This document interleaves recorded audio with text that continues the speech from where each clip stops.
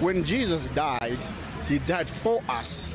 He felt what we felt. The Bible says he was wounded for our transgressions. He did it for us. So when Trump is facing all these things, he's doing it for us in our place. Jesus Christ died for my sins. Jesus died for me. And so it connects in my brain that way, like, okay, he's doing this for us as a country to make the changes we need to make, and he's the target where we don't have to be.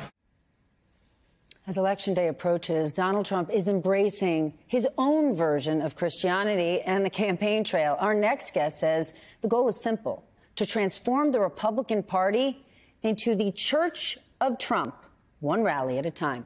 I want to welcome New York Times political correspondent Michael Bender. He wrote the book, Frankly, We Did Win the Election: The Inside Story of How Trump Lost. And the New York Times piece, The Church of Trump. And Stuart Stevens joined us, a veteran Republican strategist who is now at the Lincoln Project.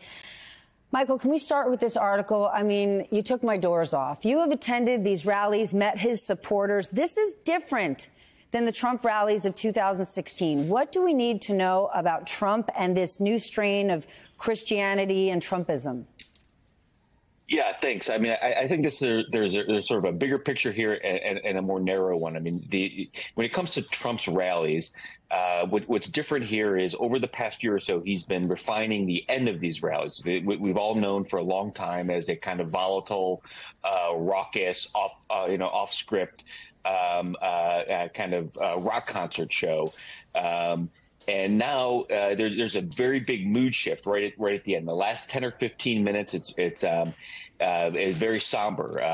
Ambient music fills the event, and Trump talks in a kind of whispery voice and a tightly scripted kind of creed of the political movement that he's leading among conservatives, and his followers here have become effectively his congregation in these last few minutes. Some will bow their heads or hold their folded hands close to their chest, almost as if they're praying along with Trump. And I think what this shows is how he is really. Demanding, he's demands sort of these tides of absolute loyalty from every level of the party. We're seeing it, whether he's twisting arms in Congress, replacing loyalists with people even more loyal to him at the Republican National Committee, and then here at the rank and file level, he's keeping up the enthusiasm of his base. By leaning into this sort of kind of a church-like experience at the rallies. But how did this happen? Is this all because of Roe versus Wade? I mean, you spoke to a woman who said that Donald Trump has been chosen by God. Yeah, I mean, the evangelicals have always been a big part of Republican presidential candidates for our life, the better part of our lifetimes. What's different here with Trump compared to Bush or with Reagan is that evangelicals largely view him as their greatest champion. They feel that he has delivered for them. More than these other Republican leaders. And yes, Roe versus Wade, the Supreme Court that overturned Roe versus Wade is at the top of the list. But that list goes on and on and on. There are lots of policies that he has and his administration had implemented during his 4 years that put evangelicals right in the center of the. It was effectively their wish list. Stuart, you have worked on multiple Republican campaigns for actual men of faith.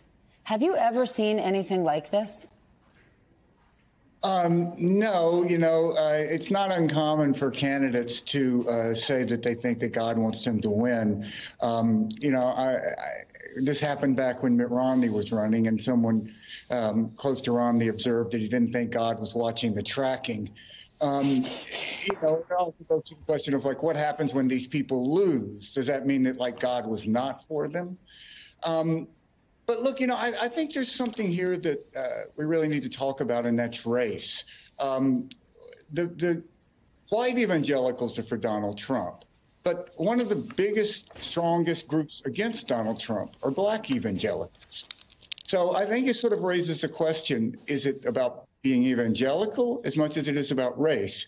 And I know that there was an African-American gentleman there at the beginning, but overwhelmingly, these are white rallies that are happening here. I believe that Trump has always seemed like a televangelist. There's something about him that is sort of a Jimmy Swaggart type. So this is part of just when a party collapses and it has no core and it has no policy, it sort of becomes this article of faith that you have to believe in Donald Trump because there's really no policy here. There's no party that supports it. And I think this is very typical in autocratic movements. Democrats clearly see this, Stuart, as an opportunity to attract voters because none of this is rooted in truth, especially they think they can get moderate or swing voters. But can Democrats actually take advantage of it in this age of misinformation? I mean, Joe Biden is an actual devout Catholic, but you would never know it listening to all sorts of Republicans talking about him. Stuart? Well, look, I think most people are uncomfortable with this. I think that most people find it creepy, majority of people. There is this hardcore for Trump that increasingly becomes demanding of you to break faith with what it means to be an American and an American tradition. If you go back to his announcement, which was in Waco, that was really a declaration of war against the United States as we know it today. And when he opens these rallies with these, not to pledge allegiance to the United States, but these convicts now who are convicted for trying to overthrow the government, when they sing their own anthem, it's sort of a separate world. Now, this has happened with Trump flags versus the American flag. And I think that is intense, but I think it's reducing his appeal.